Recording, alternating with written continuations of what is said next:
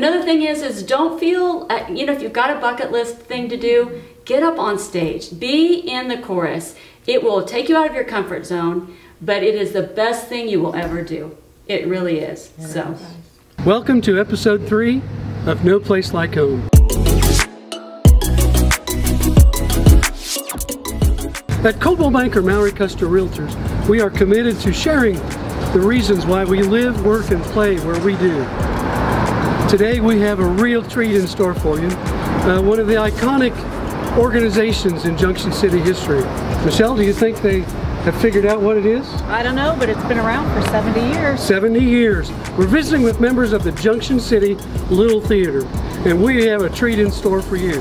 So shall we go in and take them in to see what we have on store for them? Let's do it. All right, let's do it.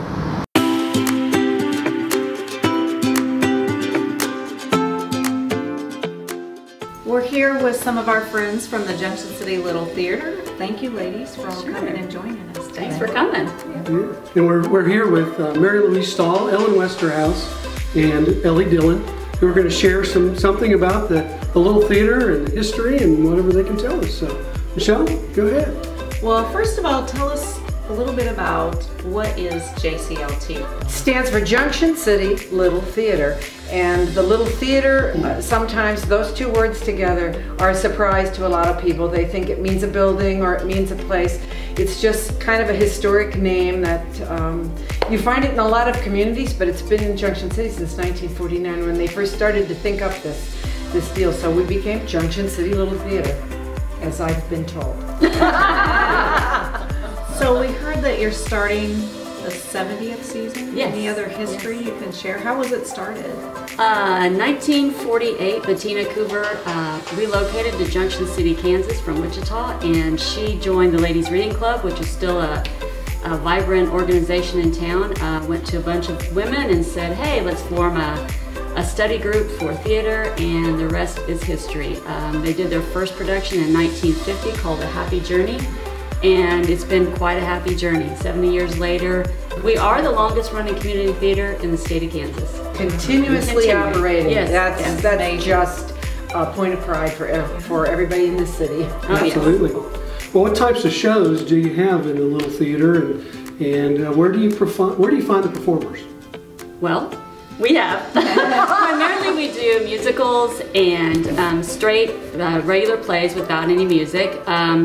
And the people that work them are local or regional actors and directors and production teams, and typically we find shows that work well with our clientele in the community, that are attracting to the community, something someone would want to come out to and just have a night away from the humdrum and get away for 2 hours of normal life and go into the theater. We have such a vibrant community here of Junction City and the Fort Riley community. So we have a lot of us that are here that are lifers here, but we have such a wonderful evolving community that brings in lots of amateurs and also professionals through the military community. And it's kind of a swinging door for us, but my goodness, the talent that it brings in. Tell us approximately how many pieces you Oh, have. gosh. We've heard there's thousands. Well, we were asked that question, and so we kind of estimated it was over like 8,000 costumes just in our costume room. Over 1,000 some, 1,500 hats. That's including the men's hats and the women's hats. We emptied 2 buildings and filled this space that we're sitting in. What a nice problem to have. How does someone get involved with the Little Theater, or a family or children? What are some ways? How does that happen? We need photographers, videographers, we need choreographers, set people, costumes, we need directors, vocal directors, we need orchestra, we need anything that you possibly think of. And if you're interested, our door is always open. Come in and see us, or you can call our office, 238-3871. Our door is always open. It's open to anyone that wants to come in and give us a little bit of their expertise and their talent. Find us on Facebook. Yes, exactly, exactly, that too. So speaking of shows and sponsors, There are 4 shows coming up this year, right? 4 shows, yeah. Tell us about those shows. Well, I'm doing the opening show for the 70th season. I'm really excited about it. It's one that I love, not as well known as others. It's called Working, a Musical. And it's based on the journalistic efforts of Studs Terkel in the city of Chicago in the 1970s. But it was rewritten in 2012, and I always say it's been kicked upstairs. The dancing, the music, Lin-Manuel Miranda, Stephen Schwartz, James Taylor, just a vast variety of songs. It's really kind of a showcase for working people, and if you've ever worked a day in your life, you find yourself in this show. So that's our opening show in September, and that is followed by Oklahoma, and that will be directed by Monty Diven and Kay Fisher. And then we will follow up in February with Barefoot in the Park, which is just a regular drama comedy, no music, and we got a snippet of that at our patron party, and what a fun show that's going to be. And we have a young man directing that from Manhattan, so we really are a regional theater. Yeah. Really, people are attracted. And along with that, we are going to support JC Voices United, kind of a nice little group starting up for a community vocal group, and they will be performing at our Saturday performances for Barefoot in the Park. And then we'll follow up in April with Mamma Mia. Who's directing that? And I'm excited to, it's been on my bucket list for a long time. So. And who's costuming every show? Single show. Yeah. So we're excited for the season. You know, it's like Mary Louise said, it's with patrons in this community, the people that fill the seats, it's our sponsors, and those are the people that make Junction City Little Theater what it is. So, and you two have been on stage, so oh my goodness, don't act like you haven't been there. Well, that sounds like a great 70th season, and we know people are looking forward to that. So Ellie, what is some information or something you'd like people to know about JCLT that they might not already know? I think there's a couple of things. First, even though we work collaboratively with C.L. Hoover Opera House, which is a beautiful venue and our home, we are the theater, or the anchor theater group there. We are a separate entity from the Opera House. We are a 501c3 organization.